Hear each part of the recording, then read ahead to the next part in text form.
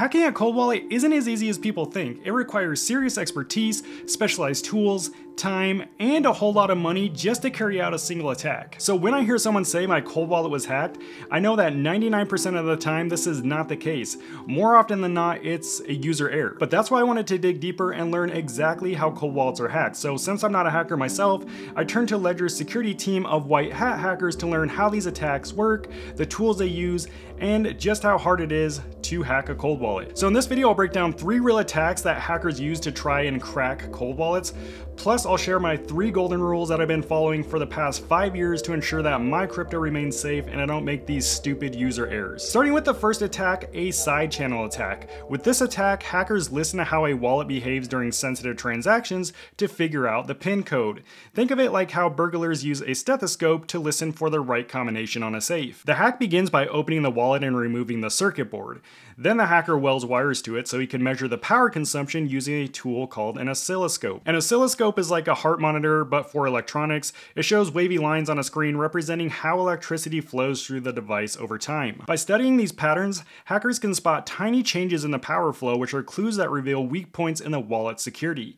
In this attack, the hacker records the power consumption while each digit of the PIN is entered. These patterns help him build a dictionary of power signatures tied to each number. Once the hacker has this data, he runs a custom script to test each number in sequence until the right PIN is cracked.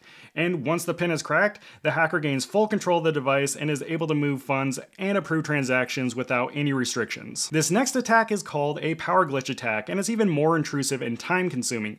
But if done correctly, a hacker can force the wallet to actually reveal its seed phrase. This attack works by briefly messing with the circuit's supply voltage, pushing the wallet into an unstable state. When this happens, the circuit becomes vulnerable, allowing the hacker to extract sensitive data. The process starts with the hacker taking apart the device and removing the chip. Then he connects it to a test setup to measure its power consumption, which under normal conditions should remain stable. But the goal with this attack is to shock the chip into behaving abnormally. To do this, he rapidly drops the voltage, causing the chip to malfunction in a way that exposes data it's supposed to keep secure. By confusing the chip, the hacker can trick it into revealing hidden information stored in the firmware. But cracking the firmware alone isn't enough since the data is encrypted. They still need to get the user's PIN to fully access the wallet. Normally, hardware wallets limit the number of PIN guesses you get before locking or erasing data on the device, but with direct access to the chip's data, the hacker can bypass all of these limits. Then using their custom script, they can brute force the PIN as many times as needed until it's cracked, and then once successful, they gain access to the seed phrase, allowing them full control over the wallet's crypto. Of course, hackers save the most complicated hack for last, and this one requires a serious amount of expertise, money, and time, but if done right, it is extremely effective. It's called a laser fault injection, and it can take months of preparation because it requires a lot of research, precision, and patience. So here's how it works. Inside hardware wallets are circuits made up of components called transistors. These transistors control how electricity flows through the wallet. But here's the thing, transistors are sensitive to light. So by shining a laser on them during normal operation, hackers can change how they function and trick the circuit into thinking it has permission to access restricted data, such as the seed phrase. This attack starts with disassembling the device and extracting the component they want to attack, usually the secure element chip. They strip away any plastic covering it so the laser can directly reach the transistors. Next, they solder the chip onto a test board and connect it to an oscilloscope to monitor power patterns. The goal here is to identify specific activity in the circuit tied to secret information stored in the memory. The hacker carefully analyzes these patterns to pinpoint the exact transistor they need to target. To break past the chip's protection, they use a photo laser to confuse the circuit, making it think they're authorized to access the wallet's keys. And since the chip is microscopic, they have to do all of this under a 100x microscope. Then by firing the laser at different points, they watch how each transistor reacts. A red dot indicates no vulnerability, while a green dot indicates they found a weakness, and at that point, the attack is successful and they can access the wallet's seed phrase. Now, of course, hacks don't stop here. There is still plenty of other attacks a hacker could try to crack your cold wallet, but as you've seen, all these attacks require advanced skills, expensive equipment, and physical access to your wallet. The truth is, a majority of wallets that are compromised aren't the result of these high-level attacks that usually only take place in a professional environment such as Ledger's Security Lab, but rather it's the result of user error. That's why I always say it's equally as important to know how to use your wallet as it is to choose a secure wallet. So how do you use your wallet securely? The first step is to understand what you're actually securing, because you're not actually securing the crypto, because wallets don't hold crypto, crypto, you're securing the keys that are used to access and manage your crypto, and these wallets hold those keys. So how do you secure your keys? Well, you just follow these 3 golden rules that I've been following for the past 5 years to keep all of my crypto secure. A lot of people tell me that they store their keys in a cloud protected by 2-factor authentication, but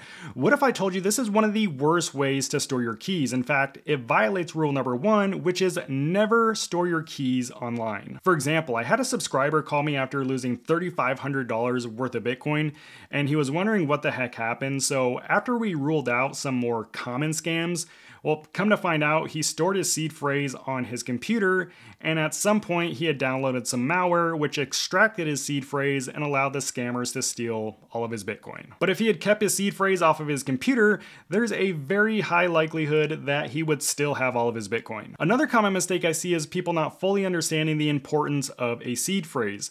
Remember, anyone who has access to your seed phrase can access your entire wallet, whether they have your physical cold wallet device or not. That's why rule number 2 is simple: never share your seed phrase with anyone or enter it on any website. One of the most common phishing scams tricks users into visiting a fake and malicious website where they have them enter their seed phrase, and this is usually done by phone or email, which you might think seems pretty obvious until it actually happens to you, and then you realize a lot of these scammers can be very convincing. In fact, the only time I almost fell for one of these scams is when I tried to contact Coinbase customer support because they had frozen some of my funds, except when I called them, it wasn't Coinbase customer support, it was a scam number.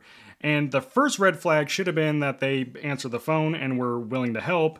The second red flag is when they were helping me and eventually asked me to connect my computer to a remote server so that they could see my screen. If I had followed through with this scam, they would have likely asked me to enter my seed phrase while they watched my screen, and then they would have my seed phrase and be able to steal all of my crypto. But the worst scam of them all, at least in my opinion, claims new victims every single day, and the worst part about it is that most people don't even know how it happens, so they end up blaming their wallet, when in reality, it was their fault. That's why rule number 3 is simple: keep your cold wallet cold. And the way you keep your cold wallet cold is to never connect it to any external websites or platforms. Now, signing a contract approval is a normal part of transacting with crypto.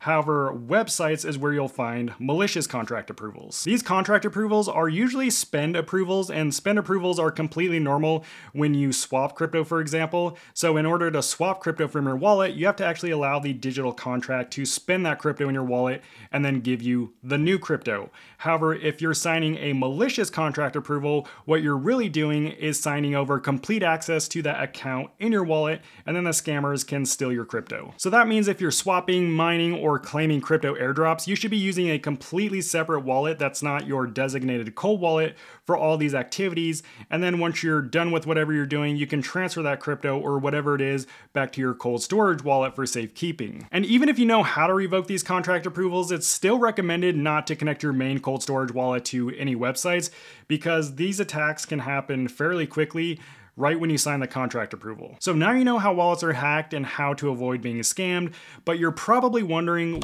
which wallet is immune to all these attacks. And this can be hard to know unless you're a hacker yourself, which again, I'm not, but fortunately, Ledger gave us some ideas on what makes a secure hardware wallet. So the key piece to any hardware wallet is a secure element chip. And this is the same exact chip that's used in your bank card and passport to protect sensitive data. And in our wallets, this is where our keys are stored. But not all secure element chips are built the same. Ledger recommends using an EAL certified chip, and this certification means the chip has passed rigorous security testing, with EAL 5+ or EAL 6+ being the gold standard in the hardware wallet industry.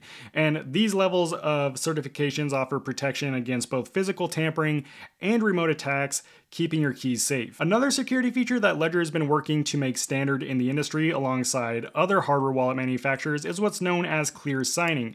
Now, to demonstrate how clear signing works, I'm going to show you a transaction. If this popped up in your wallet when you initiated a transaction, could you tell exactly what is happening? Do you know how much of your crypto is being sent, where it's being sent to, and what funds are being sent? Probably not, because that data is designed for computers, not people. This is called blind signing, so you're basically agreeing to a transaction that you don't actually understand, which can be a big security risk. But what if we took that confusing data and turned it into a human readable format like this? Now you can clearly see what you're swapping, how much, and to which address. And clear signing lets you verify all the details before confirming a transaction, which is exactly what you want when you're signing a crypto transaction. So by following the 3 golden rules I shared, and by using a wallet recommended by White Hat Hackers, which you can see in this next video, you can basically guarantee that you're not going to fall victim to any hacks or scams. Thanks for watching. God bless. Peace out.